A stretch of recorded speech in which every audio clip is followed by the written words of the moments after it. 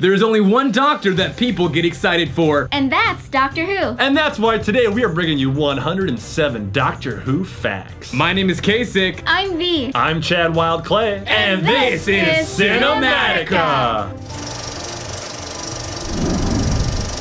Number 1. Most recently, several lost episodes were recovered from a television station in Nigeria. Number 2. Patrick Troughton was the first doctor to wear a bow tie. Dr. Matt Smith said that Troughton is his favorite doctor, and one of his favorite stories is Tomb of the Cybermen. Number 3. John Pertwee's doctor spent the most time grounded on Earth after the Time Lords stopped his TARDIS from working as punishment for stealing the TARDIS. Number 4. The Daleks were introduced in the second story and turned Doctor Who into a sensation. But before the episode was filmed, a BBC exec described the original script as one of the worst things I've ever read. It can't go out. Fortunately for the producer, they didn't have any of their stories ready to replace it, and the rest is history. Number 5. The roar of the Yeti in recently rediscovered 1968 classic The Web of Fear was achieved by slowing down the sound of a flushing toilet. Number 6. The Doctor actually is a doctor. In a sickbay in the 1967 story The Moon Base, the Doctor was asked, "Listen, are you really a medical doctor?" He replied, "Yes, I think I was once, Polly. I think I took a degree once in Glasgow. 1888, I think. Lister." Number 7. The Doctor and his companion have fought and encountered around 400 unique monsters, aliens, and villains throughout the series. Personally, the Weeping Angels are my favorite. Let me know who's your favorite in the comment section down below. I'm gonna guess Daleks, because that seems to be everybody's favorite. Number 8. Peter Capaldi and Karen Gillan both previously appeared in an earlier episode as side characters before gaining their roles later on the series. Number 9. Doctor Who is banned in China because the government authorities don't want to promote anything that could be seen as rewriting history. That is amazing! Number 10. Tom Baker was briefly married to co-star Lalla Ward, who played his companion and Time Lady Romana. Number 11. The Doctor said in an episode of The Sarah Jane Adventures that he can regenerate an infinite number of times, not just 12 times. Number 12. Paul McGann's Doctor was the first to kiss his companion. The moment has led to a modern tradition of the Doctor now kissing all of his companions. Clever move, Paul. Number 13. Bow ties are cool. That's what Matt Smith said in his first appearance as the Doctor. Bow tie sales shot up by 94% within a month at one high street store. Bow ties are cool. Bow ties are cool. Bow ties are cool. Number 14. The Doctor has an array of gadgets, including the sonic screwdriver, which has many uses, including the ability to unlock almost anything. Number 15. The regeneration effect, used for when one Doctor changes into the next one, was created at the end of the first series by accident. A faulty mixing desk allowed the image of William Hartnell, the first Doctor, to be overexposed almost to white so that Patrick Troughton, the second Doctor, could be put in place before the effect faded again. Number 16. The fourth Doctor's iconic scarf was created by accident. The costume maker misunderstood her instructions for the scarf and knitted all the wool she had been given. However, Tom Baker liked it and went on to wear it for the show anyway. Number 17. In the 1960s and 1970s, the BBC would routinely destroy TV tapes rather than archiving them. Number 18. Tapes of the early episodes were codenamed Torchwood, an anagram of Doctor Who to protect them from being stolen. The name was then an obvious choice for the later spin-off series. Number 19. The 1996 movie was supposed to be a backdoor pilot, but sadly failed, and it would take another 9 years before Doctor Who returned. Number 20. Christopher Eccleston chose to keep his northern accent and wear a leather jacket in order to present a grittier incarnation of the Doctor and break away from the traditional cravat-wearing Doctor. Number 21. Social activist Mary Whitehouse lambasted Doctor Who for being too violent in the 70s when Tom Baker was the Doctor. Number 22. For the show's 20th anniversary, a feature-length special called The 5 Doctors was created, featuring the first 5 Doctors. Number 23. The Doctor's real name remains a complete mystery to all but a very small number of individuals, including the Master, River Song, and Clara Oswald. Number 24. The character of the Doctor was partly inspired by Sherlock Holmes. Comparisons have been made between the Doctor and the fictional detective. In fact, both the 4th and 11th Doctors have dressed up as Sherlock Holmes in episodes of Doctor Who. Number 25. The Daleks were based on the Nazis. Number 26. Ron Moody was the first choice to replace the 3rd Doctor in 1969, but he turned down the role. Moody later told friends how much he regretted the decision. Number 27. Tom Baker joined a monastic monastery at the age of 15 and stayed there for 6 years. Number 28. Peter Capaldi was the same age as William Hartnell when he took on the role of the Doctor at age 55. Number 29. While the 4th Doctor preferred jelly babies and licorice, the 11th Doctor's dish of choice is fish fingers and custard together. Number 30. Singer Kylie Minogue has appeared on the Doctor Who Christmas special. Number 31. The original costume ideas for the 11th Doctor, Matt Smith's look, were very different from his iconic tweed jacket and bow tie. Some of the costume ideas included a buccaneer pirate style one, which Matt wasn't very keen on. Number 32. The original pilot episode, which was thought to be lost forever, was rediscovered in 1978 in a mislabeled film can. Whoa, what's this? Number 33. The distinctive TARDIS sound effect was originally created by simply rubbing the bass strings of a piano with a key. This sound was then modified by the BBC Radiophonic Workshop and then became the well-known sound effect that is still in use variations today.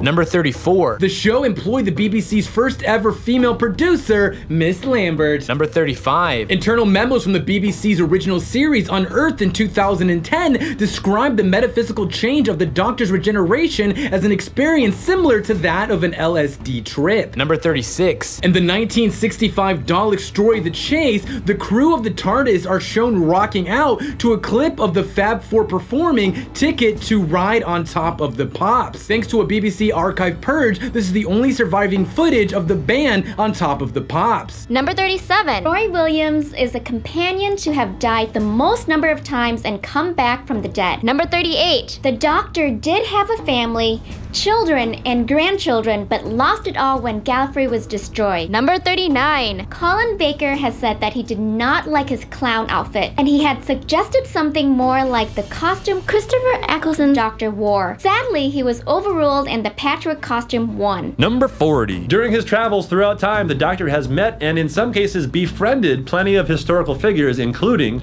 Leonardo da Vinci, William Shakespeare, Albert Einstein, Charles Dickens, Queen Victoria, Elizabeth I, and Winston Churchill. Number 41. Doctor Who is currently BBC Worldwide's biggest selling TV show around the world. Number 42. Asteroid 3325, a main belt asteroid discovered in 1984, is named TARDIS after the Doctor's time-space machine. Number 43. Prior to 1973, the key to the TARDIS looked much like an ordinary Yell key. In fact, it was an ordinary Yell key. John Pertwee, however, wanted something fancier, so helped to create the copper spade-like key that made its first appearance in the Time Warriors. Number 44. Tom Baker reportedly turned down the role of Gandalf in Peter Jackson's Lord of the Rings films because he didn't want to spend months on end in New Zealand. Number 45. The Daleks have become icons. In 2009, one of the only remaining 1963 Daleks sold for $31,000. Number 46. The Doctor has an aversion to guns since William Hartnell's era. In The Gunfighters, he expresses his disgust towards them. Number 47. The idea of regeneration came about following health concerns for William Hartnell.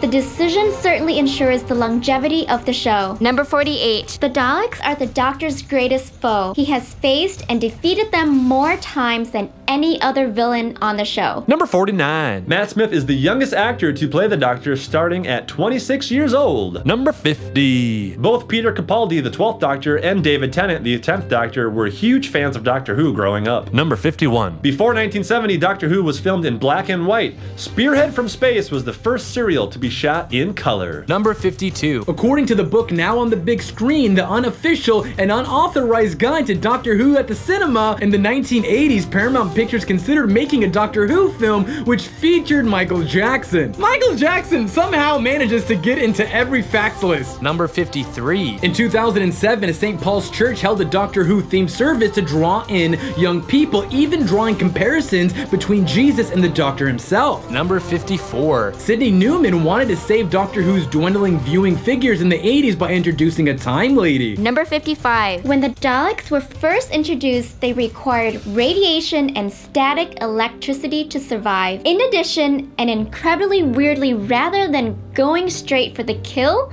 the Daleks chose to temporarily paralyze the companion and warn him they would kill him if they tried to escape again. It wasn't until their second appearance that they became the genocidal maniacs we all know today. Number 56. Aspirin is poisonous to the Gallifreyans, according to the 8th season serial The Mind of Evil. Number 57. In issue 214 of Doctor Who magazine, the real name of Susan Foreman, the Doctor's granddaughter, is said to be Arcator, which means rose in Gallifreyan. Number 58. Although Time Lords look human, they're actually aliens with quite a few physical differences. For example, the Doctor has 2 hearts and respiratory bypass system that allows him to go without air for much longer than a human.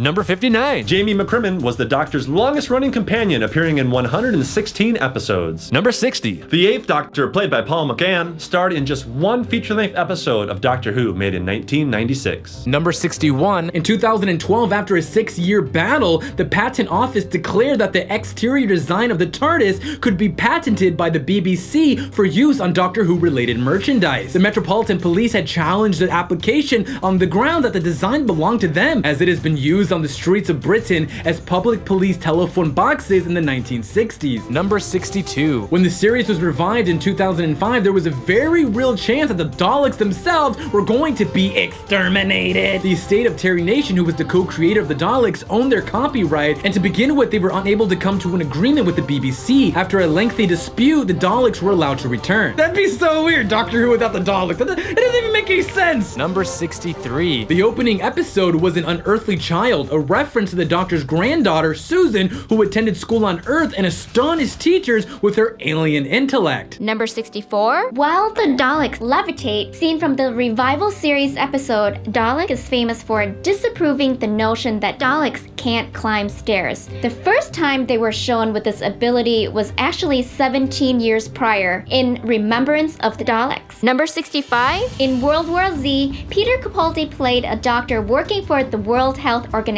Number 66. During the 60s, if the Daleks failed to appear in an episode, viewing figures would fall. Number 67. David Tennant, who plays the 10th Doctor, who is in real life married to Georgia Moffat, who is the daughter of Peter Davidson, who played the 5th Doctor. Not only that, but Georgia also played the Doctor's clone daughter in the episode The Doctor's Daughter.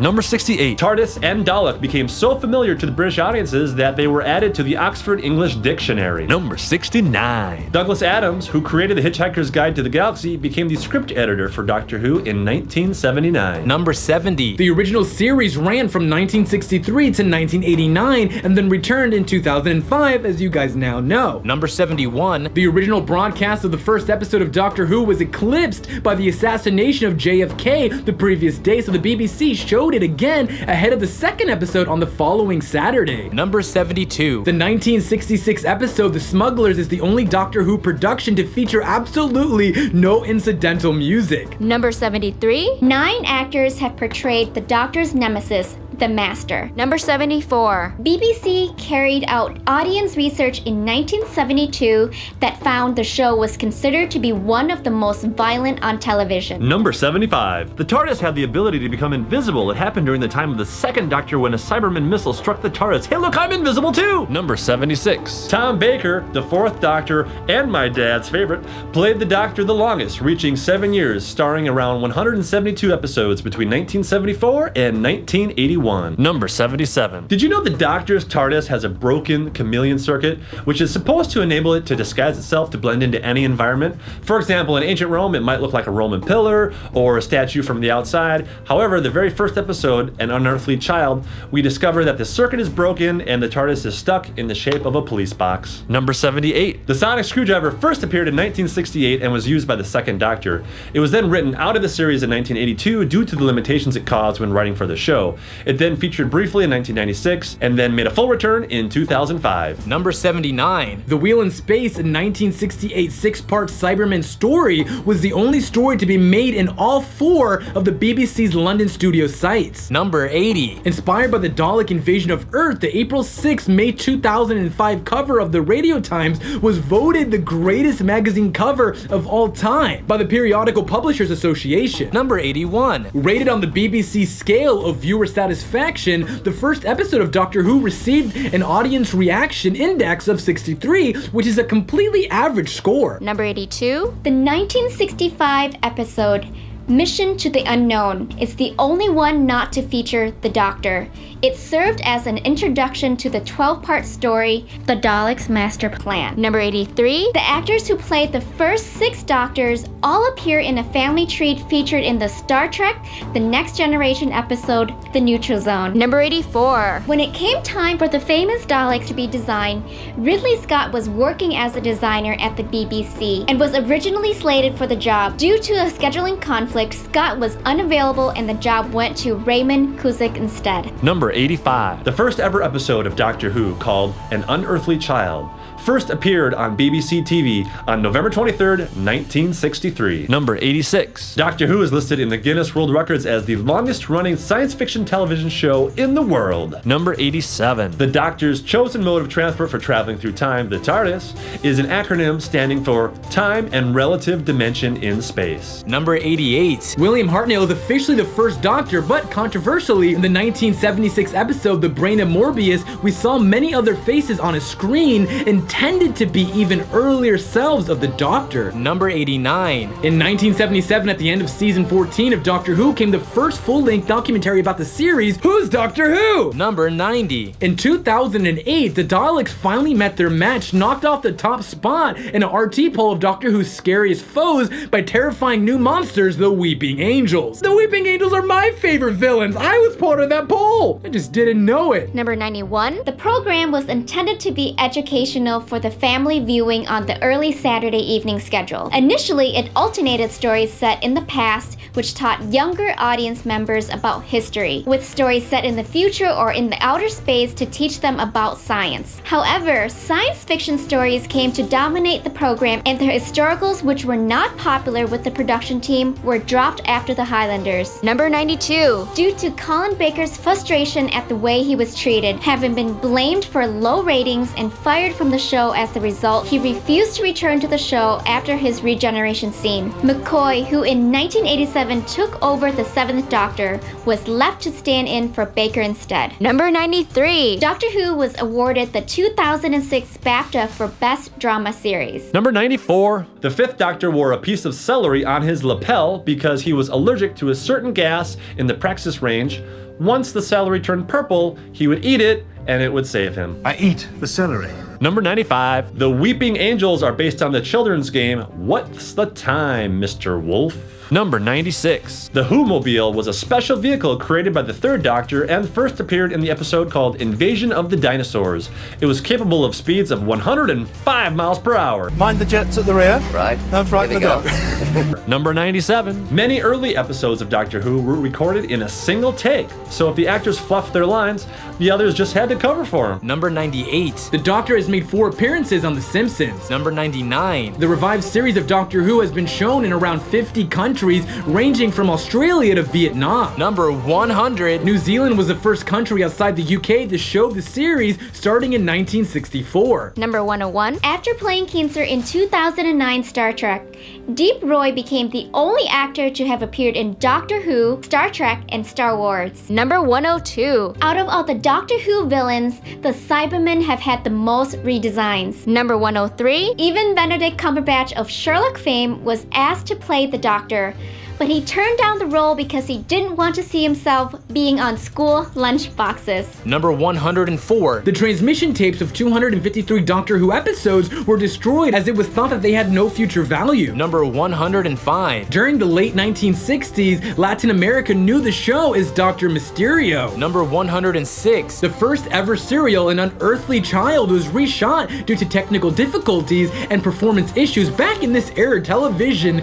was essentially filmed live with little room for retakes, which meant that the mistakes were often left in. Watching old episodes, you can tell when the actors forgot or stumbled over their lines. And finally, number 107. The first Doctor was initially not very likable, but eventually thawed over time and became more and more friendly. Thank you guys for watching the video. Don't forget to like the video if you liked the video to let us know that you liked the video. I love saying that. In the comments below, let us know who is your favorite Doctor. Don't forget to let us know which 107 series we should do next, and we'll see you next time!